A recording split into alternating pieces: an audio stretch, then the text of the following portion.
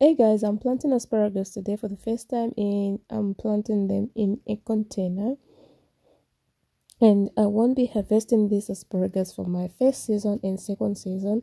And I think until third season, that's when I'm allowed to harvest them. So I'm looking forward to that. It takes a little while, but it's worth it.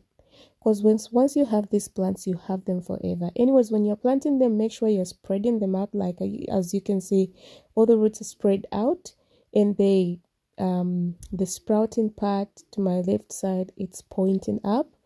That's how you want to do it.